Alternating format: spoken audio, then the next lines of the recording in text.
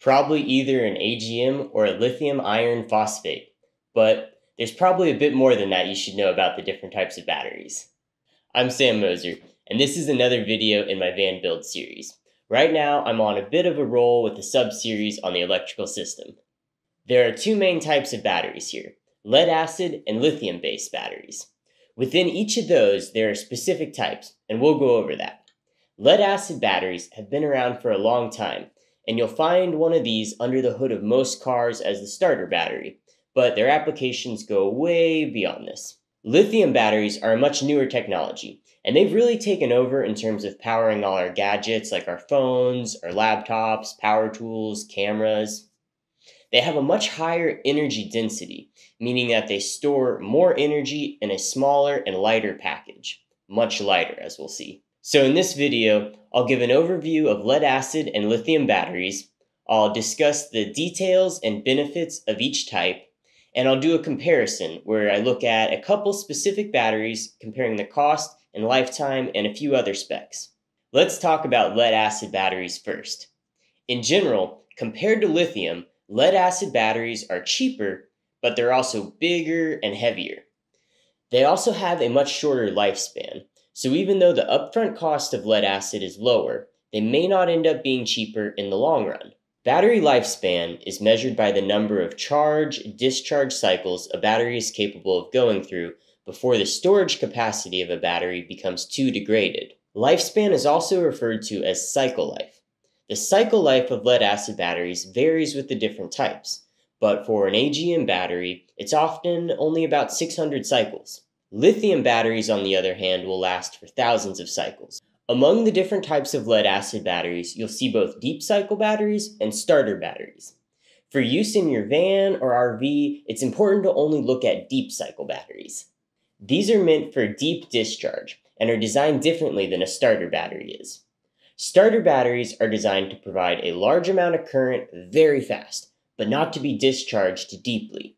They should only be used in applications that have that special requirement, such as starting the engine of a car. Deep cycling a starter battery will reduce its performance, shorten its lifespan, or may cause it to fail entirely. Now, when we talk about deep discharge for a deep cycle lead-acid battery, this really only means discharging it 50% of the way. Discharging past this point will reduce the lifespan of the battery. The important takeaway from this is that the usable capacity of a deep cycle lead-acid battery is actually only 50% of the rated capacity. So for example, a 100 amp hour battery should really only be discharged to 50 amp hours before being charged again. In general, the shallower the depth of regular discharge is, the more cycles you'll get out of a battery. If you size your battery a little bigger, such that you usually only discharge it 30% of the way instead of all the way down to that 50, it's going to last a lot more cycles. Now back to the different types of lead-acid batteries. There are three main types: flooded, AGM, and gel. There are various terms that are used to refer to these, and it can get a little bit confusing. Flooded batteries are also called wet cell or unsealed. AGM and gel batteries are sealed batteries, and you might also hear them referred to as dry cell or VRLA, and that stands for valve regulated lead acid. Flooded batteries are the cheapest and longest lasting type of lead acid battery, but they require regular maintenance. They are maintained by adding distilled water as the battery dries out, and in general, they should be checked about once a month. They are also referred to as unsealed because they literally are unsealed, and they must be kept upright or the liquid electrolyte, aka battery acid, will leak out. They must be well ventilated as well because they release hydrogen gas when charging. So, due to the potential for spilling and the need for ventilation, you probably don't want to put a flooded battery inside your van. But for a stationary or off-grid solar project, they might be a cost-effective option. Now the sealed batteries, AGM and gel. These don't require regular maintenance as the electrolyte is sealed inside, and there's enough of it inside for the battery to last for a given number of cycles. Because of this, they won't spill fluid if tilted or put in a non-upright position. Under normal conditions, these won't release any gas either, but no lead-acid battery is truly sealed. These still have safety valves which will release gas, but only in the case of them being overcharged or if there's a cell failure. This is where the term valve-regulated lead-acid comes from. AGM stands for absorbent glass mat, and it's the most popular kind of sealed battery. The electrolyte in these is suspended in a thin fiberglass mat located between lead plates. These are very vibration resistant and they're great for mobile applications. They can also handle a high charge and discharge rate, which is the big downfall of gel batteries. AGM batteries work great for vans or campers, and this is the kind of battery I used in my van. With gel batteries, the electrolyte is gelified by adding silica. Gel batteries usually cost more than AGM, but the benefit is that they have a higher lifespan. They'll last for more charge-discharge cycles. The downside to gel is that they are the most sensitive of the lead-acid batteries, and charging or discharging them too fast will damage them. They can withstand really hot temperatures though, and are really only the best choice for some very specific circumstances, and use in a van or camper isn't one of those. I did come across some information online about a newer type of lead-acid battery, and that's an AGM gel hybrid battery. The construction of them is basically just like it sounds, a hybrid between a gel and an AGM battery. And the idea is that they're going to provide the best characteristics of both. High current can be drawn like an AGM, but with a higher cycle count like gel. When searching online though, I didn't really see that many of these are being sold, especially compared to the regular types, and it's hard to tell if they've really been proven out yet. But in the future, these might be another good option, and that's why I thought it was worth mentioning here. I want to give a couple more notes about lead-acid batteries, and then I'll move on to lithium. As far as temperature, the operating range is pretty good for lead-acid and should be fine for what a van sees. The only thing you don't want to do is charge them if the battery is frozen. The freezing point of a lead-acid battery actually varies depending on the state of charge. The higher the state of charge, the lower the freezing point. Unless you travel to some extremely cold conditions and leave your van for an extended period of time without any heat, you probably won't have to worry about your lead-acid battery freezing. But when in those colder temperatures, try to keep the state of charge higher. Always check the exact specs of a battery before purchasing them. Next, lead-acid will charge quickly to about 80% state of charge, but then after that, they're slow and require lots of power for the remainder of the charge. They aren't the most efficient at charging. Charging efficiency is a measure of how much of the power supplied during charging is stored and available for discharge. Lead-acid batteries are about 80 to 85% efficient at charging. Another interesting thing about lead-acid batteries is that the battery capacity is dependent on the rate of discharge. The faster or higher current you discharge the battery with, the lower the capacity is. The battery capacity listed by the manufacturer is for a defined discharge rate. It's often a 20-hour rate. This means that the battery will have that capacity if it's discharged over the course of 20 hours, but the actual capacity will be less if it gets discharged faster. The battery should have a datasheet which gives a chart showing this exactly. Lithium batteries don't behave like this. Their capacity remains just about the same regardless of the discharge rate. Let's turn to lithium batteries now. In many ways, they are a nicer choice.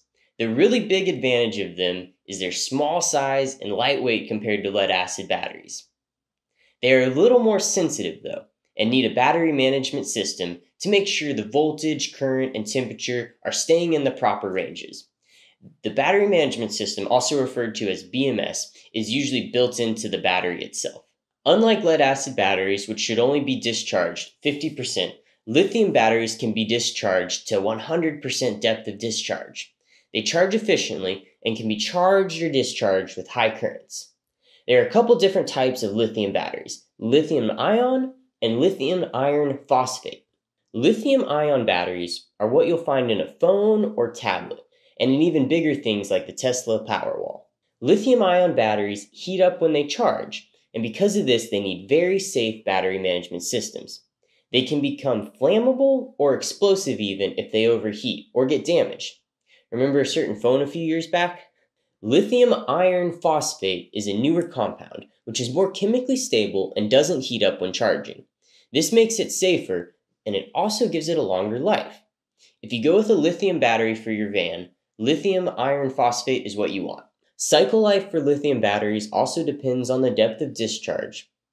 Batteries from different manufacturers have different cycle lives, but for one example, the battery we'll compare in the next part is rated at close to 4,000 cycles at 100% depth of discharge. This is on the higher end though, so some will have less than this. It's usually still in the thousands though. If you size your battery so the regular depth of discharge is 80% or less though, the cycle count really gets high. Lithium batteries charge quickly and efficiently, with an efficiency of 95% or more. Their charge rate can also be quite high, allowing them to charge very quickly when needed. You do need to watch out for cold temperatures with lithium batteries. Most can't be charged below freezing or 32 degrees Fahrenheit. Some can though, just at a reduced current rate. As I mentioned before, I used an AGM battery in my van. In particular, I used a 200 amp hour AGM from Renogy. I think this is a good battery and a reputable brand. Now what I want to do is compare it side by side against the lithium battery. Let's look at the 100 amp hour lithium iron phosphate from Renogy. As far as batteries go, this seems to be a pretty nice one. And as I mentioned before, its cycle count is going to be on the high side. Since you can discharge the lithium battery fully, the 100 amp hour gives you about the same usable capacity as the 200 amp hour AGM. Here are the dimensions of each. The lithium is quite a bit smaller and occupies less than half the volume of the AGM. The weight is the really crazy part.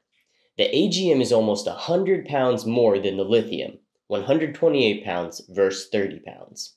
Here is the cycle life versus depth of discharge chart from the datasheet of the AGM battery. In another place, the Renogy site rated this battery at 600 cycles, but from this chart, it looks like we can be a little more generous and say 700 cycles. This lithium battery is rated at just under 4,000 cycles for a 100% depth of discharge. Let's call it 3,500. For both of these, notice how the number of cycles increases if you don't discharge as deeply. Putting the price and cycle life together, we get a cost per cycle of about 51 cents for the AGM and 30 cents for the lithium. In the long run, the lithium actually is the cheaper storage option on a per cycle base, but it's going to take quite a long time before you see a payoff. By quite a long time, I mean quite a few years really. If your battery goes through one charge-discharge cycle, and I think this is a typical case for a van and travel, then 700 cycles is going to be nearly 2 years of use. Hopefully though, you're also sizing your battery such that you aren't going all the way down to 50% discharge every day. That means you're going to actually get quite a few more cycles out of that battery. That's all I got for this one. Thanks for watching. The next video is going to be about how to calculate what size battery you need based on what you're putting in the van. See you later.